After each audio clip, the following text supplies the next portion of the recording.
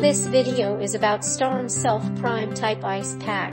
One side is PE film, the other side is non-woven. When you are using it, first it needs to be put into water for a while. Let the SAP inside absorb water and change into hydrogel. After that, take it out and wipe off water on the surface.